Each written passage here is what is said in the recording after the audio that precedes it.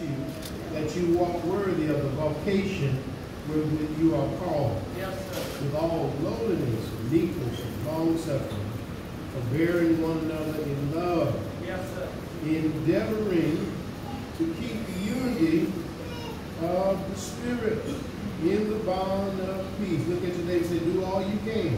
Do all you can. To keep the unity. To keep the unity of the Spirit. Of the Spirit. In the bond of peace. In the bond of peace. Where it says, there is one body, one Spirit, even as ye are called, and one hope of your calling. Yes, sir. One Lord, one faith, one baptism. Yes, sir. One God and Father of all, who is above all and through all, and in you all. In verse 7. Yes, sir. But unto every one of us is given grace according to the measure of the gift of Christ. Yes, sir. Yes, Amen. Amen. And I want you to look, just say to your neighbor, say, neighbor. Neighbor. How much Christ How much Christ do you have in you? do you have in you? Amen. We take your seat. all right. How much Christ do you have in you? Yes, sir. Amen. How much? Praise the Lord. Lord. Giving honor to God first and foremost, to our ministers, to all of our deacons. Amen. In the body of Christ, we thank God for you, to these ushers. Thank you for your service. Amen. Praise the Lord. I got a few things I want to make sure I highlight. But that verse 7 is the meat for us on today as much. Amen. But unto every one of us is given grace according to the measure of the gift of Christ. Amen. Yes, sir. Question that we want to answer is, how much Jesus do I have? Amen. How much Christ do I have? God has given to all of us a measure of grace. Yes, sir. Amen. According to the measure of the gift of Christ. Every one of us has been given grace. Amen. Amen. Praise the Lord. What is the Christian life like? What is the Christian life like? To know that we have standards that we should live and abide in. To believe in the existence of a supreme being. Yes, sir. To believe that he has a son that he gave in order to die for our sins. Yes, sir. These are all points of Christianity. Everyone goes to church. Amen. All right. According to Joshua, Joshua says, as for me and my house, we're going to serve the Lord. Religion is life and duty, both to God and to our fellow man. Yes, sir. Amen. But how much Christ you got in you? Lord. Your Christianity reflects the Christ in you. That means Christ-like. Yes, sir. Yes, sir. How Christ-like are you? All right. How much Jesus do you have in you? Are you Christ-like? I would say some of the trouble that we, from an urban division of the United States, we find ourselves trying to be hard. We trying to find ourselves trying to be successful by our own means, by any means necessary. We try to find ourselves being everything that the streets would allow. Yes, sir. That's not a question about where you represented you. It's not a question about where you're from or who you connected with. The question is how much Christ you have in you. Yes, sir. Because if you have Jesus in you, then there ought to be fruit. Yes, sir. There ought to be a sign of Christ. Yes, sir. Many of us have lived in this world long enough to know that some of the people who say they are Christians are some of the most troublesome people on the face of this earth. It really is. They're the ones that are struggling in their walk. Yeah. This is why we identify with Paul. I say this a lot. When I would do good, he was always present. And in our mind, we think about all of our troubles. Amen. But what I want you to think about today is how much Christ do you have in you? How much of what Jesus is saying is in me? And can I pass it on? Yeah, yeah. Amen. Because if Christ is in you, God has given you a measure of grace. Yeah, yeah. According to Christ, then I ought to see some signs. Yes, sir. I shouldn't always see your attitude first.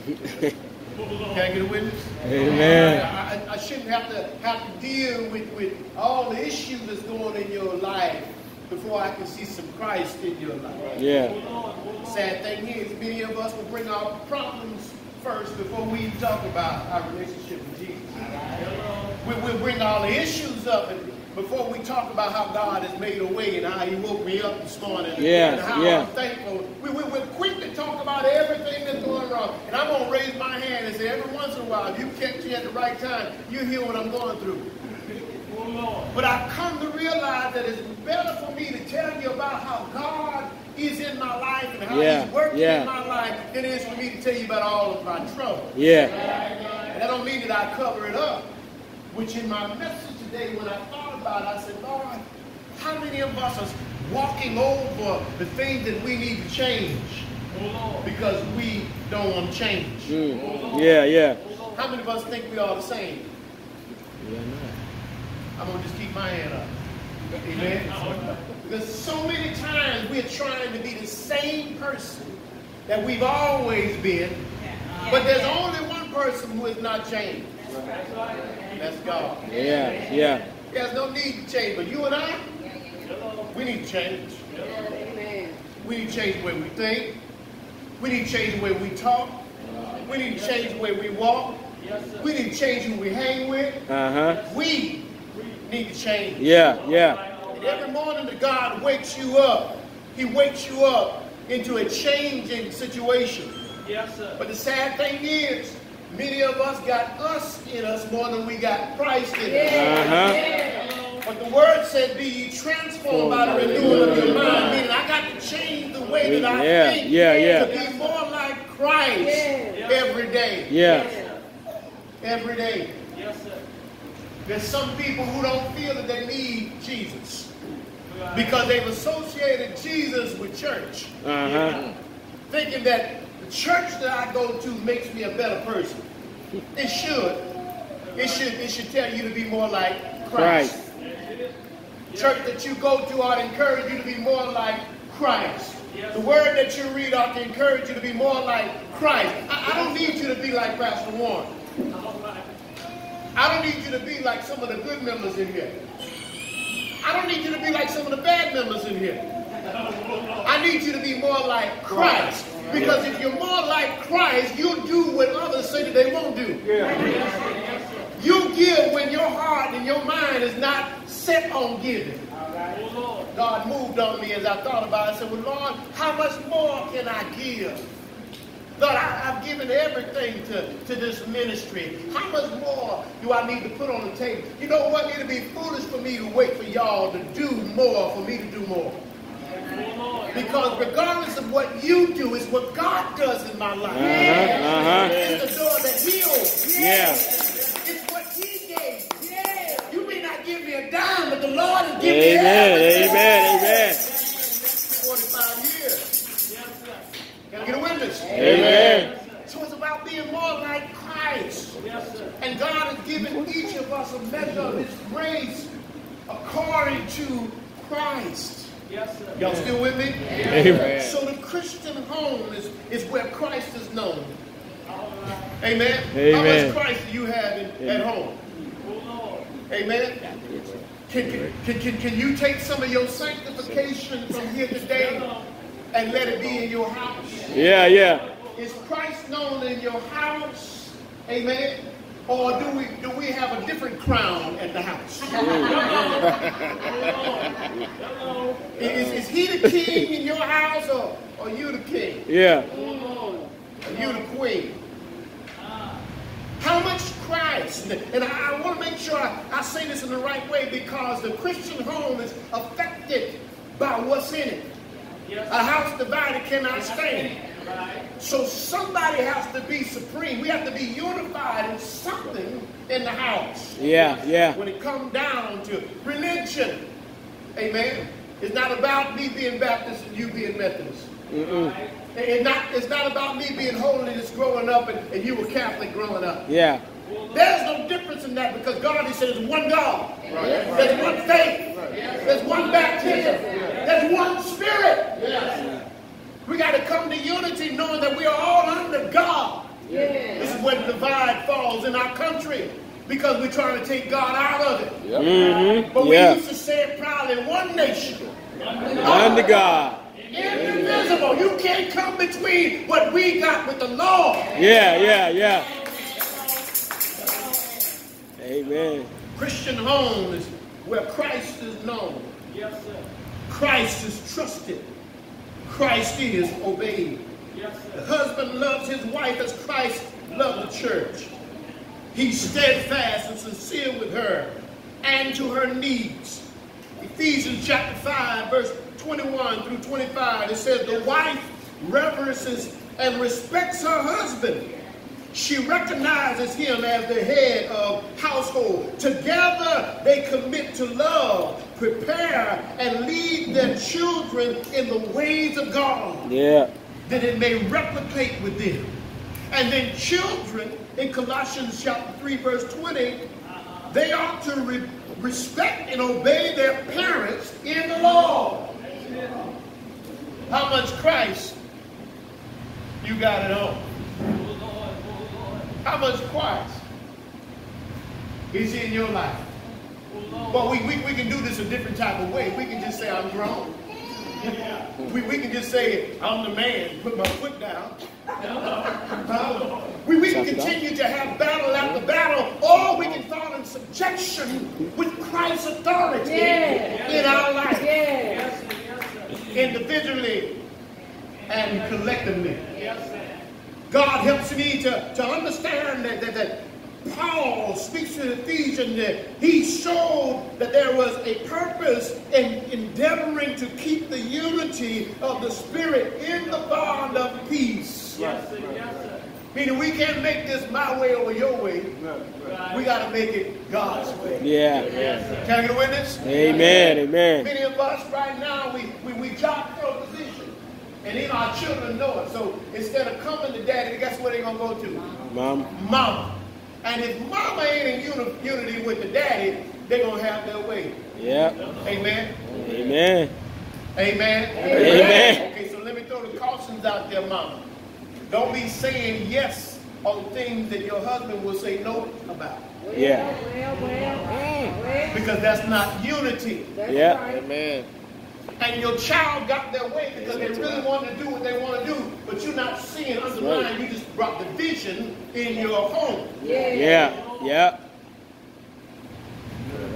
Okay, lights and walls. Because when we're in unity, there can be peace. But if there's no unity, then there's going to be division. There's going to be confusion. And then we say to ourselves, well, you know what, when I was younger, I did something. That's what the problem is. Because when you was younger, you was looking to find your way too. You weren't necessarily obedient to your parents. True. You tried to get your way. And if you let them get their way, then you don't love them. Amen. No, Pastor, I don't agree with that, Pastor. I love my child. Well, if you love them, you train them in the way that God. Obey your parents. For this is right. And there's no way that they can obey their parents if one decides you can do it and one says no. Now there's an option. And let me show you how it works, because fathers give up too easy. Because they got so many things going on, they just go with it. Speaking from experience. Amen. So, when you're okay, now the child feels, well, I'll just talk to mama. And guess what? Mommy and child got that chummy relationship. Because they always going to come to mommy. Amen. This is why. This is why. When touchdowns happen, hi, Mom. Because she okayed some things that Daddy didn't okay. And at the risk of your marriage, which is not a problem when you do it once or twice, but when you do it all the time. Yeah. You're not respecting your husband. Yeah. You are not in unity. Why y'all looking around? Tell the truth. Hard to be a Y'all mother. looking around. So where is Christ in the home? Amen? Amen. Where is Christ in the home? Here's the challenge that we have today. There's less talk between husbands and wives because we don't want to disagree. We don't want to argue. It's not about arguing. It's about being unified. Yeah. It's about peace. Yeah. We need to understand our leadership and what our goals are and what our objectives are with our children because we are training them up in the way that they should go. We train them up in Christ. Isn't that right? Is that how we feel? Yes. So why do most of our women, why do most of our mothers feel like they're doing it by themselves? Okay, Pastor. Because they do. And in so many ways, we accept the role of just bringing home the bacon. Amen? Amen. But you brought home bacon and she ain't cooking. Amen. Amen. Amen. The bacon's in there. But ain't nobody cooking. The lights do work. It's part of our testimony. Yeah. Isn't it right? Amen. Every time you flush that toilet, I did that. You drive that car, I did that. And he did. Amen. But the unity is not there because there is some underlying division. Yeah. And the underlying division will continue to have a pretty face if you keep doing what you want on your side and I keep doing on my side. And we come up with rules like this. You take care of the outside of the house, I'll take care of the inside of the house. Well, long as we agree. Amen? Y'all still walking with me? Amen. As long as we agree. Amen? So when he come inside the house and dishes is piled up, clothes ain't been washed, ain't nobody cooked the bacon, and you standing there with your hand on your hip saying, what's wrong with you? Don't love your part of grief. Don't say that too loud. She'll put you out of your own house. That me. Where is Christ?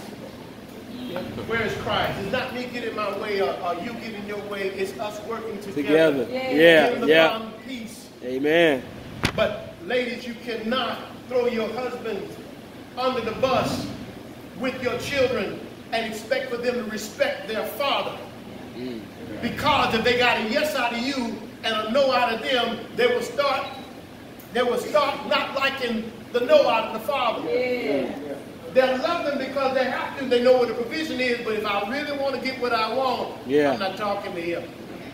Can I get a witness? Amen. But if you say what he say, amen, and he say what you say, then there's no division. Amen. And then they understand without any confusion that this is not what I'm supposed to do. Right. Y'all get what I'm saying? Amen. Boy. It's on this paper right here. Look at your neighbor and say, pass it on. Pass it on. Okay, so together as a family, we experience our faith with hope and action. Yes, sir. Together as a family. This is what we do as a family. We don't lie to one another. Amen. That's something that we shouldn't do as a family. Because we don't need any division. Ain't it right? We don't steal from one another. That's not what we do as a family. Amen. If that's your soda in there, that's your soda. I need to come and ask you, can I have some of your soda? I don't think it's because it's in the house that it's okay for me to touch something. Yeah. That does not belong. Somebody ought to say, yeah.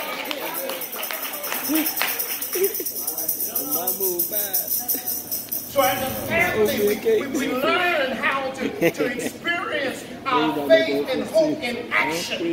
Meaning the things that I do represent the family that I'm a part of.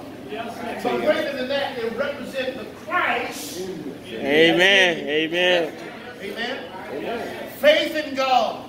Faith in self. Yeah. Faith in each other. Yes, sir. Faith that God will hold our family together. Amen. If I do my part and you do your part. Amen? If we do our part, God will bless us Yeah. for being faithful. Amen. I have to take it as my responsibility, meaning that you might have told me once, you might have told me twice, but after that I ought to have it. This is what we do as a family. I think I preached this message in a different way, that even the towels in our house should represent what our family stand for. Amen. So if you happen to have some maroon and gold towels with some white accent, you know as a family we represent the Washington Redskins.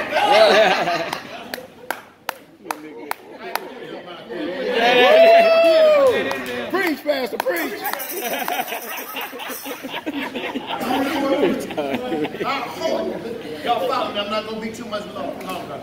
Our hope is based on the goodness and faithfulness of God. Yes, sir. Now we know God is faithful. Yeah. But can we be faithful to Him? Amen. Amen. Amen? Yeah. Our hope is based on the goodness and faithfulness of God, and based on the character and the commitment of the followers. We should all represent Christ. Amen. So now Ephesians speaks in a way where Paul says, I therefore, a prisoner of the Lord, beseech you, meaning I call you, Yes, to walk worthy of the vocation which you are called. yes, sir. I'm calling out my family to say, family, you know how we were raised. You know what we were called to do. We were called to serve the Lord. We were called to be a part of the number. Amen. So as a family, I don't have to tell you and remind you that we go to church on Sunday. All your life, we know we go to church. Yeah. On Sunday. Yeah. Yeah. Can I get a witness? Amen. We don't go against what we know works well for the family. Yeah. Can I Yeah. get a witness? We got to recognize sin when it comes into the family. Amen. Amen. Being of age doesn't mean it's okay for you to start cursing. Just because you learn the words don't mean that you should use the words. Yeah. Yeah. Can I get a witness? Amen. And as a family, we have to learn how to respect the family. Amen. Yeah. And respect God. Yes, sir. It burns me up when I hear my children use words that they shouldn't use. Yeah. Because I don't say them words to you. And if I did, I meant it.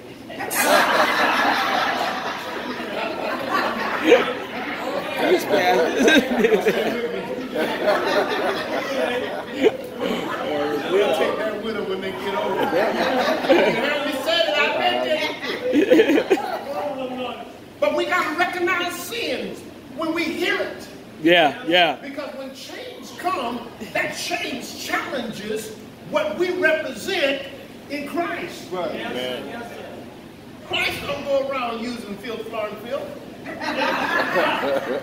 So me as a believer, I have to learn how to train my tongue to speak like Christ. Amen. Amen. And Christ in this red light, in this red writing, don't always say thee, thou, and whatever. He speaks plainly to you the truth. Amen. Amen. And my mama used to always tell me, you always tell the truth. That's right. Amen. If you tell the truth, she said it'll save the soul. Yeah. And I believe it. I believe it. It didn't save me from the whipping sometimes, but my soul is saved. I know I'm going to heaven. I learned right and wrong. In the house. Amen. Amen. Not in the jail. In my house. Amen. Praise the Lord. So we recognize sin. We hear and we recognize it. Amen. Let me show you how Christ trumps street. You know, when you walk in the street, there was a certain way you presented yourself in the street. And people respected you if you knew what you were saying. Yes, sir. Until now. It don't matter what you say. It done went from what colors you represent and why you walk through here with colors on to where I just want your shoes. Yeah.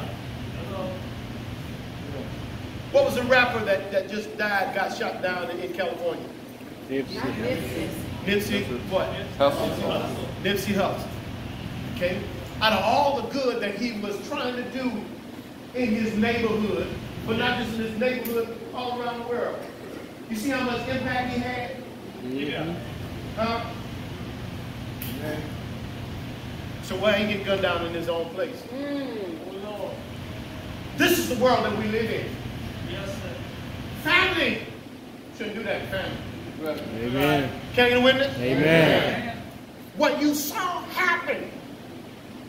What you saw happen. There was somebody that was close enough to pull that off. Yeah. Yeah. Who have they arrested? Nobody. Which shows us that it's bigger than just the people that was on the street. Yep. Right. Is that any different than what happened to Malcolm X? Is that any different than what happened to Martin Luther King? Is that anything different than what's happening to you in your own family? Lord. Yeah. Oh, Lord. Let me read the scripture again. All right. You walk worthy of your vocation wherewith you are called, Yes, sir. with all lowliness and meekness and long suffering, forbearing one another in love. Yes, sir. It's my job Yeah. to love my brother. Yeah. Yes, sir. It's my job to love my sister. It's my job to love my children. It's my job to love your children. It's my job to care about those that God has put into my life, whether it be stranger or somebody I've known since I was growing up. Yes, sir. Yes, sir. That's my responsibility as a part of my Christian duty. It's what God has called me to be more like Christ. Yeah. Yes, sir. Yes, sir. So Christ trumps the street when it comes down to repping. Christ trumps the street when it comes down to opportunity and giving back. Yes, sir. Nipsey gave some of what he had, but Jesus gave all. Yes, sir. Yes, sir. I'm speaking this in this term because the question is how much Christ is in you.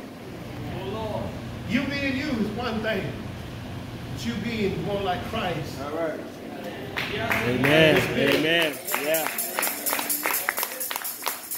I can be more understanding if I'm following in the patterns of Christ. Yeah. Yes, sir. I can be more forgiving if I'm following in the patterns of Christ. Yes, Satan wants you to be full of yourself, right. but God wants you to be full of Christ. Amen. God wants you to be delivered from sin. Yes, sir. Satan wants to keep you in sin. Listen. Yeah. You got to recognize sin when you see it. You got to recognize sin when you hear it. The Bible tells us that we all miss the mark, for all have sinned and come short of the glory of God. Yes, sir. Paul shares with us the natural and carnal state that is apart from God. But Jesus Christ shows us the way, Yeah. Yeah. which is in him to God. Yeah. I want you to understand the word that I'm setting forth to you. The question that needs to be answered is how much Christ is in me. Because Paul gives me some direction. He said I ought to keep myself humble Yes, sir. Yes, with all lowliness and meekness. Amen. Yes, sir. I got to keep caring, even when they don't care about me. Yeah. With long suffering, meaning I got to go through some things with you. This relationship is taxing. Just being a friend to you. You don't call back when I call you.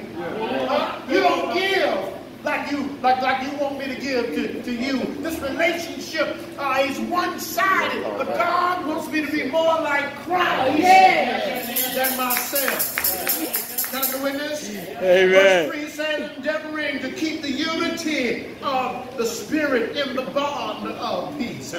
Because if the Spirit of God dwells in you, it's not for me to cause you to lose your connection with God. Yeah. Because the Spirit cannot dwell in an unclean temple. I can't be the reason why the Spirit can dwell within you. Yeah. We're gonna have a good time on Friday. But we ain't gonna go that far to where we lose our spiritual connection to God and to each other. Amen.